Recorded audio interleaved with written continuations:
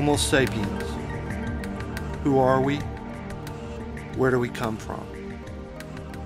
In Chapter 11, we will seek to gain a greater understanding of the evolution of Homo sapiens by taking a more detailed look at Homo neanderthalensis. This will set the stage for an overview of the interactions between Neanderthals and Homo sapiens as Homo sapiens expanded out of Africa into the Levant, moving northward into Europe. As we noted in Chapter 10, both Homo sapiens and Homo neanderthalensis had evolved out of the Homo heidelbergensis population that stretched from northern Europe down into southern Africa. The time frame of the diversification of the heidelbergensis population into Neanderthals and Homo sapiens is roughly from 800,000 years ago to around 200,000 years ago.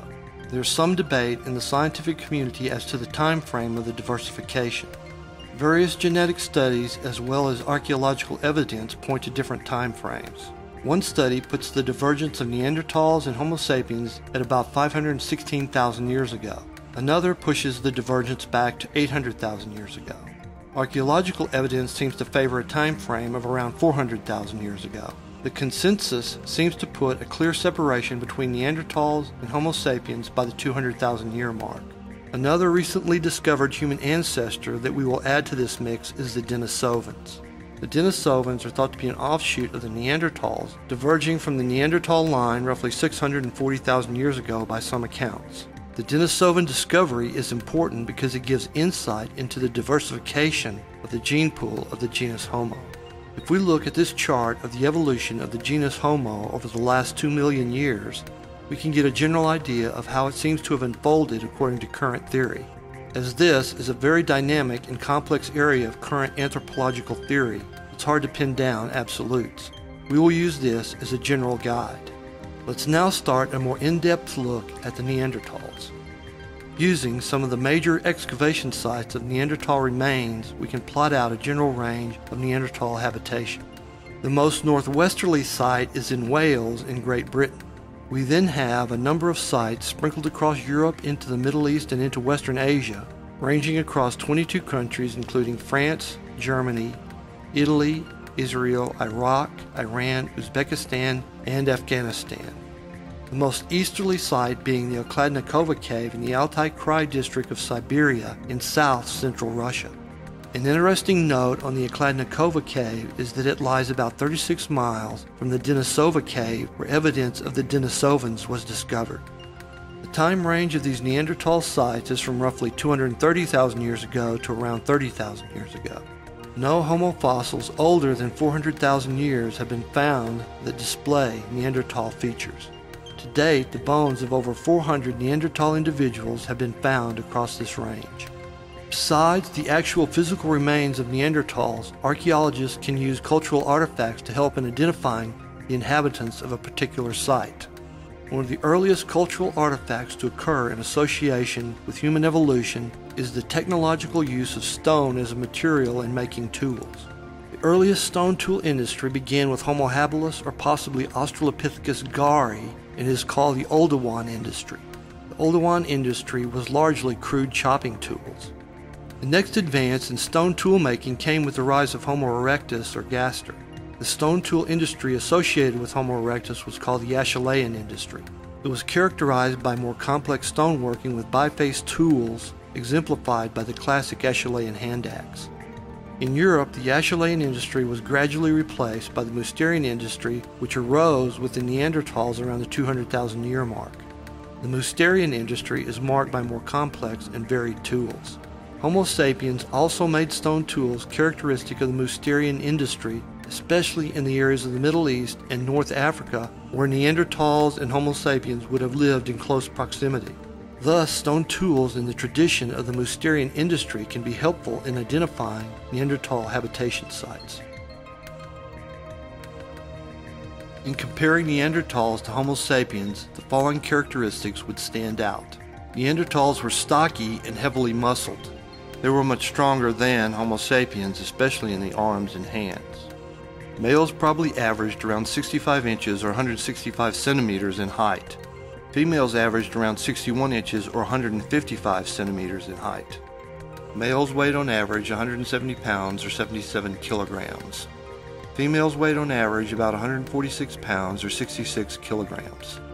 Neanderthals were largely carnivores, hunting big game animals such as reindeer, red deer, horses, chamois, aurochs, bison, woolly rhinos, and mammoths.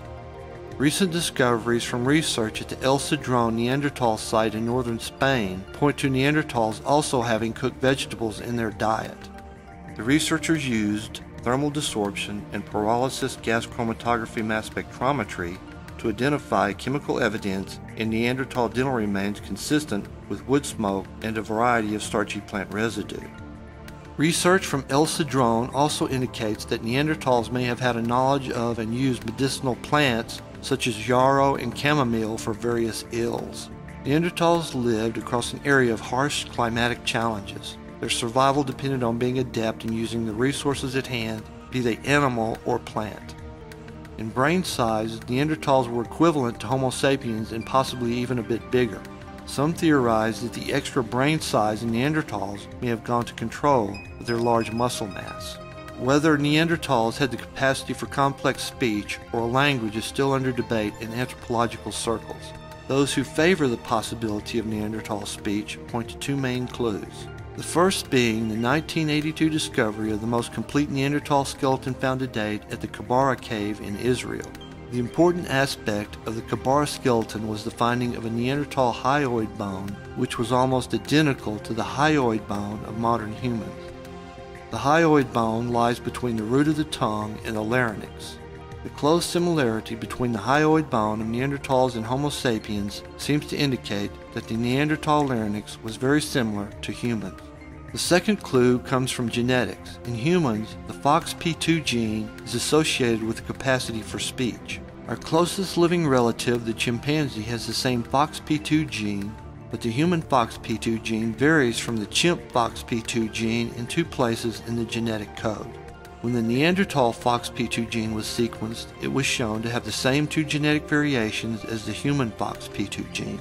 Proponents of Neanderthal speech point to this genetic similarity with Homo sapiens as another indicator of Neanderthals being capable of speech. Another fundamental aspect of language is the ability to think symbolically or abstractly. Some anthropologists point to the fact that Neanderthals used body paint and created body ornaments such as beads as evidence that Neanderthals had the capacity for symbolic thought. Physiology, genetics, and archaeology seem to point to the possibility that Neanderthals were capable of speech, but as of now, whether Neanderthals had a language and could speak is still a mystery. Another finding coming out of the work on the Neanderthal genome comes from discoveries about the MC1R gene. The MC1R gene is involved in hair and skin color in humans and other mammals. The MC1R gene sequence from two Neanderthals, one from Spain and one from Italy, showed that these two individuals probably had red hair and light-colored skin, possibly with freckles. This points to the probability that populations of Neanderthals varied in skin and hair color, just as populations of humans today. Another aspect of Neanderthals that is interesting and points to lifestyle influences is that there was as much as a 50% or greater asymmetry between a Neanderthal's right and left arms in strength. In modern humans, you might find a 4 to 13% asymmetry due to greater use of one arm over the other in daily tasks that build muscle strength. It is speculated that the greater Neanderthal asymmetry was due to long hours scraping and preparing the skins of large animals for use in clothing and shelters. Wear and tear found on the front teeth of Neanderthals points to Neanderthals using their teeth like a vice or third hand in daily tasks, such as working on animal skins. In general, the robust Neanderthals lived a very strenuous life. The study of their bones seems to indicate a high frequency of fractures and injury, possibly due to a close-quarter hunting style when engaging large mammals. The fractures also show signs of healing, which seems to indicate that the Neanderthals cared for and looked after their injured. Most Neanderthals rarely lived past the age of 35, with the majority dying between the ages of 15 and 30. The position of grandparent was seldom filled. Evidence from Neanderthal sites such as Kafsa in Israel, Roc des Mossals in France, and Cima de las Palomas in southeastern Spain seems to support the theory that Neanderthals buried their dead. What these apparent burials may indicate about Neanderthal beliefs or intentions is under debate in anthropological circles. Neanderthals are estimated to have lived in family groups ranging from 8 to 12 individuals. Several family groups may have come together for short periods of time for various purposes. These temporary gatherings may have been for sharing food or exchanging daughters for the purpose of marriage outside the immediate family group, a practice known as patrilocality. An intriguing Neanderthal site in northern Spain located in the Principality of Asturias near the municipality of Polonia in a cave called El Cedron gives us some great insight into one Neanderthal family group's life and death. The Neanderthal remains at the site have been dated to roughly 49,000 years ago. The remains of at least 12 individuals have been recovered from the El Cedron site so far. Research and DNA testing seems to indicate the group was composed of 3 adult males, 3 adult females, 3 teenage males, 2 young children ages about 8 and 5 years, and 1 infant. Mitochondrial DNA testing points to the 3 adult males being brothers or matrilineally related. The 3 females were from different kin groups, indicating marriage outside their family group. This seems to support the theory of patrilocality among the Neanderthals. The El Cedron site may harbor a horrific tale. It is theorized that all 12 individuals were murdered and then cannibalized by another group of Neanderthals. Cut marks on the bones indicate that muscle was cut from the bones. The long bones seem to have been broken open for the marrow. The attack is thought to have occurred just outside the cave. Shortly after the attack and gruesome feast, a violent storm or natural event seems to have led to the collapse of the group's remains into the cave where they were preserved till their discovery in 1994. If the cannibal theory is proven correct, it may speak to a savage act that transcends mere survival, pushing into some kind of warfare or act of unusual brutality. Continuing research at the El Cedron site will hopefully shed more light on what took place there some 49,000 years in the past. The Neanderthals lived a rugged and at times brutal life. Their total population across their vast range was relatively small. It is estimated that their number may have peaked at around 70,000. During the brutal cold periods, it may have shrunk to much less as food sources became scarce. Studies of Neanderthal teeth show stresses from an ongoing struggle with nutritional deprivation. Studies of Neanderthal mitochondrial DNA show a low level of diversity, which may also point to low population densities. The Neanderthals dominated their range across Eurasia from Spain into western Siberia from about 250,000 years ago to around 35,000 years ago. In the time frame of roughly 40,000 to 35,000 years ago, the Neanderthals began to see the incursion of Homo Sapiens, or early modern humans, into their home range. The early modern humans are also referred to informally as the Cro-Magnon people. The preferred scientific term is European early modern humans. I'll use modern humans for the sake of brevity. The oldest verified bones of modern humans in Europe were found in southwestern Romania in 2003 in a cave named Pestura Cuase. The bones were dated to around 38,000 years ago. There is also some evidence for modern humans in Europe dating back to about 43,000 years ago from the Grotta del Cavallo in southern Italy. No evidence for Neanderthal remains younger than 30,000 years ago has been found in Europe. There is some evidence from Gibraltar of possible fire use by Neanderthals that is dated to around 24,000 years ago.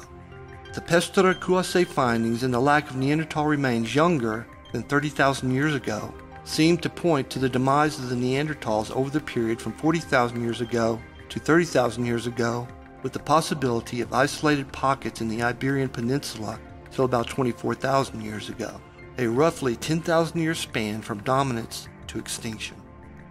What were the interactions of Neanderthals with modern humans? Did they interbreed? And what role did the Denisovans play in the evolution of modern humans? In Chapter 12, we will continue our investigation into the demise of the Neanderthals and the spread of modern humans into Eurasia.